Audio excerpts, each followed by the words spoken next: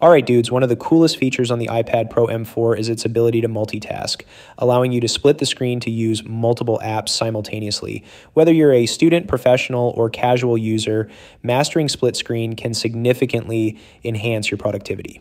Plus, it's awesome. And fortunately, you don't need to turn anything on as it's a built-in feature. And to start split screening, have a game plan beforehand. To get started, swipe up from the bottom of the screen to bring up the dock. The dock shows your most recently used apps and your favorite apps. If the app you want to use in split screen isn't in the dock, you can add it by dragging it there. In the dock, find the second app you want to use. Press and hold its icon, then drag it to the right or left edge of the screen. The screen will slightly adjust to indicate where the app will be placed. Release the app icon to drop it into position. The screen will split with both apps sharing the display. You can adjust the amount of screen space each app occupies by dragging the divider that appears between the two apps. Move the divider left or right to allocate more space to one app or the other. This flexibility allows you to customize your multitasking experience according to your needs. You can also do this in both portrait and landscape as well. Anyways, hope you guys enjoyed this quick tip. I'd like to wrap things up playing some Killer Instinct because, well, it's one of the best fighting games out there. Hope you enjoy it, and let's run it.